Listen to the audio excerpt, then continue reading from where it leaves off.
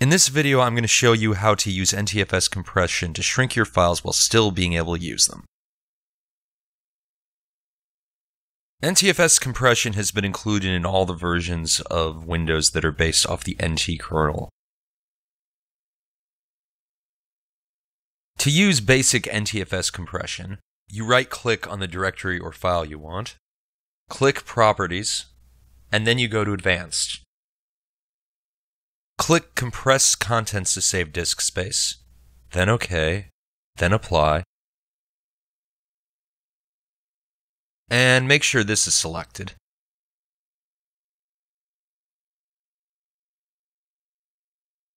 And then it'll start compressing it.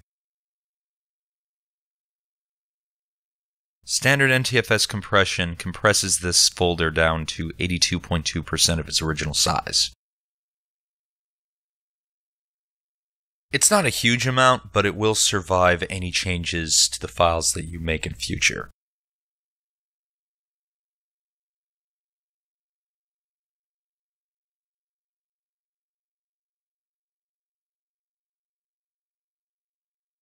Windows 10 has several additional compression schemes built into it. Ordinarily, you need to use a command line program to be able to use these schemes. But Eminent Fate has developed a GUI program for this called Compact GUI.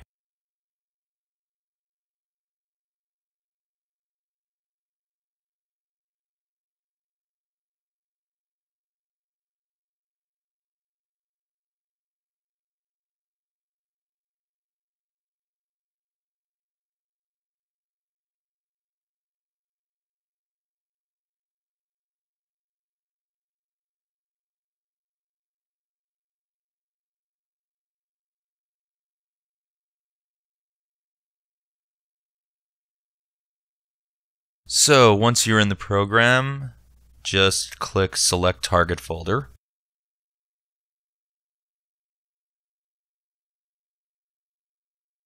There are 4 different algorithms built into Windows 10. The first of these is Express 4K. It does a decent job and doesn't tax your computer's resources too much.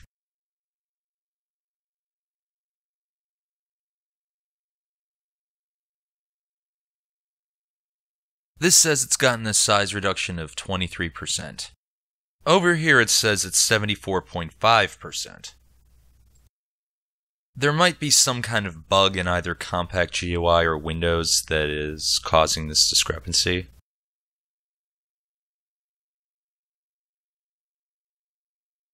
The next algorithm is Express 8K, which is the same as Express 4K, but it uses an 8 kilobyte dictionary.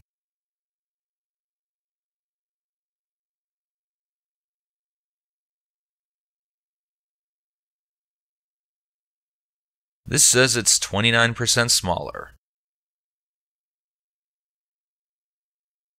And the calculator says 71.8%.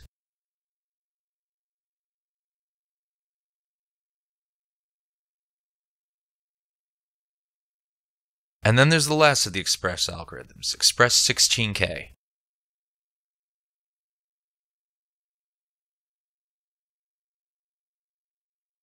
This one's also a 29% reduction.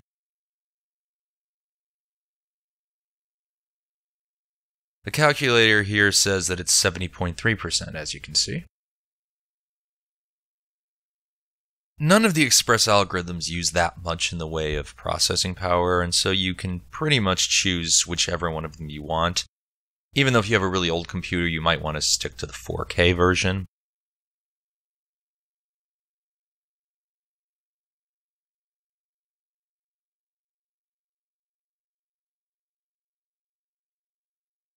Finally, there's LZX. LZX is meant to have a similar compression ratio to zip, along with similar high processor usage. In fact, when you select LZX, Compact GUI will give you a warning about it.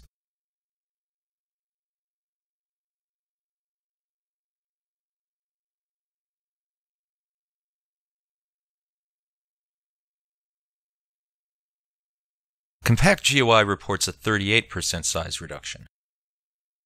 The calculator reports a 63.7% compression ratio, which is actually better than zip. But it's really, really slow. LZX shouldn't be used on games, unless it's an older game with small files, or a game that loads all the files up that it needs into RAM when the game begins. It's simply too slow to be useful for programs that require real-time loading of files from disk. It's also useful for compressing sound fonts that you're using with Virtual MIDI Synth.